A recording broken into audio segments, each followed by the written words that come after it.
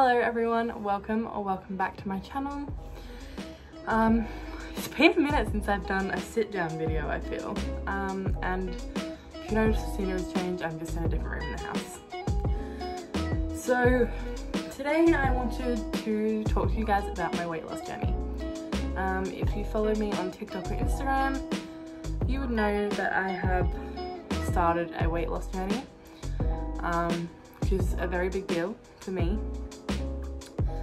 And before anyone starts thinking that it's because I'm not happy with myself, that is not the case. The reason behind this is a few months ago I went to my GP and she'd noticed that I hadn't had any blood tests done before. So she thought it would be a good idea for me to get my blood tests done and just cover everything. And the only concern at all that came from these blood tests was that I had insulin resistance, we were assuming. Which, yeah, you're probably wondering what is that, because I was wondering the same thing too, and it was kind of scary.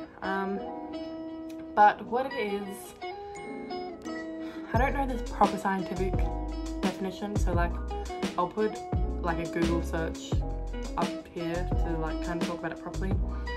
But from my understanding, it's when you have a high insulin level, and for me it could possibly have been the cause for my weight loss, or it could be my weight loss, no, sorry, let me start again. For me, it could be my weight gain that could be causing the insulin resistance, or it could be the insulin resistance causing my weight gain. And so the only way to obviously minimize that insulin resistance and get that insulin resistance down was to start losing weight. And I wanted to lose weight. I've wanted to lose weight for a very long time. In the past, it has always kind of been because I wasn't happy with myself, or I didn't like my body and felt that I needed to fit into society's expectations of what being beautiful is, which I have very thankfully and very gratefully proud of myself for coming out of that and realizing that I am beautiful either way. But it is now because I want to improve my health. I want to get out of this insulin resistance and just be happy and healthy, and so that's where it all started. And from that we had to come up with a healthcare plan, which then led me to getting appointments with a dietitian as well as an exercise physio, which I've never really heard. Like, I know what well, I didn't know what the exercise physio was, but I knew what the dietitian was, and I've obviously heard a bit about a dietitian and what they do. And it's always been interesting, and it very much was. So over the last couple of months, I had 2 sessions with a dietitian, and I had 3 sessions with an exercise physio. And what we came up with the dietitian was for me to be on a low to no sugar diet as well as low carb. I have a lot of different foods that I have taken out of my diet, and obviously everyone says balance is really important, but in my case it wasn't. So I've taken a lot of food out of my diet, mainly obviously just fast foods and the typical unhealthy foods, which I have obviously found healthy substitutes for. And with the exercise physio, I had 3 appointments where she went through a range of different little exercises with me for me to do at home, and that ended up resulting in me joining a gym, which I love. I love going to the gym. And yeah, so at this point of time, at this point I'm not ready to say what my weight was or what it is now. I'm not 100% comfortable with that yet, but I am happy to say that over the last maximum of 2 months, I have lost around nearly 10 kilos. And for me, that is a super, and I'm sure for anyone, that would be a super, super big deal. It's been hard. It's been really, really hard trying to adjust myself to a kind of different lifestyle. But I have found so many benefits from it, and I'm so proud of myself. Going into it, I always thought that exercise would be the hardest part, and for me it still is a little bit. Sometimes it takes a little bit more to kind of push myself for that motivation, but I've honestly found that the food has been the hardest. Not necessarily cutting out the bad stuff, but then again kind of, because obviously it's that bad stuff that's more convenient. But yeah, but I'm really proud to say that I haven't strayed away from my diet that I've been on. I did try one tiny piece of popcorn chicken and suddenly did not like it, which for me is kind of sad because that was my all-time favorite food, but I'm also proud of myself to obviously be at the extent where I find that greasy food hard to eat. Like I honestly couldn't swallow it. But yeah, and being on this diet and actually like pushing through with it and continuing it has really taught me how like hard it is to do, and that for the people that do it and push through and even attempt to do it are so strong and have such like good willpower. And it's made me feel really happy and really proud of myself that I've been able to accomplish so much already. So yeah, I will be on this weight loss journey obviously until I'm happy and healthy, and even still I will obviously continue to eat healthy and keep my lifestyle from going back down to how it was.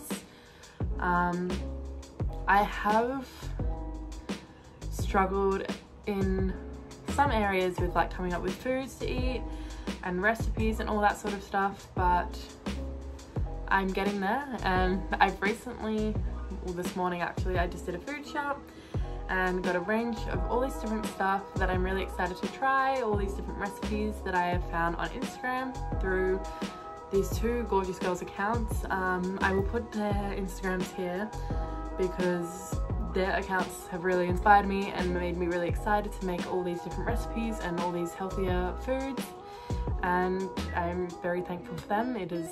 We need more people like them in the world. But yeah, I don't have too much more to say really, like that's just kind of how it is. There has been one time where I found it really like mentally hard in terms of food. Liam and I went to a little food festival, which yes, sounds really stupid considering like this fact that I can't eat anything, but yeah, I found it really difficult to be around all that food, but then came out of it really upset that I couldn't eat any of it. But now I look back and it makes me really proud that I was able to be around so much food that I couldn't have and didn't touch. And I think that's a really big thing, is finding that willpower to stop yourself from actually having it, even when it feels like you want it. But it's also realizing that the more you don't have it, the easier it is to realize you don't need it. So I haven't had the most interesting foods, I guess, at this point, but my dietitian said that what I'm doing is on the right track. So for anyone that is interested, I have been starting off my morning with 2 pieces of low GI toast from Baker's Delight, and I have that with Nutlex, which is a vegan butter spread which is low in fat, and a slice of cheese. And then for morning tea at work, I would have some type of low fat, low sugar yogurt, and depending on the type of yogurt, I would have it with mixed berries, which mixed berries are super good to be eating, and then that's really good because, I mean, who doesn't like mixed berries and yogurt? And most of my lunches have consisted of salad. I just kind of make up my own salad and just put whatever really in it, but the main stuff I do put in a salad is spinach, tomato, cucumber, chickpea, corn, and a tiny bit of feta and chicken. And dinners is where I've been struggling, so dinner will depend, but if you follow me on Instagram, you might have seen that recently I came up with 2 little foods that I've been loving, and that is cauliflower pizza. So it's made a cauliflower base, or just cauliflower, and then I'll just kind of choose what toppings I want on it depending on what I have. And the other one is a chickpea pasta, so pasta made purely from chickpeas, which I'm obviously not meant to have too much of that either, but it's really good, and obviously a lot better than eating your average pasta. And yeah, as I mentioned, I have so many different foods coming in my shop this week, and I can't wait to try all these different recipes that I found by Instagram from the 2 beautiful girls accounts. Obviously their links will also be in the bio below. And yeah, so if you want to see kind of more of a daily update of my weight loss and like the meals I eat and everything, you can follow me on Instagram and TikTok, where I post a lot more of that sort of stuff. But yeah, I really hope that you've enjoyed hearing kind of about my weight loss and why and when and how I've been doing it. It's been hard, but I wanted to really say thank you to obviously the dietitian and my exercise physio, GP, and all of my family and friends that have been supporting me through it all. It hasn't been easy, and they make it that little bit easier just with their support in general. But yeah, so thank you for watching. I hope you've enjoyed this video, and I will see you in my next one.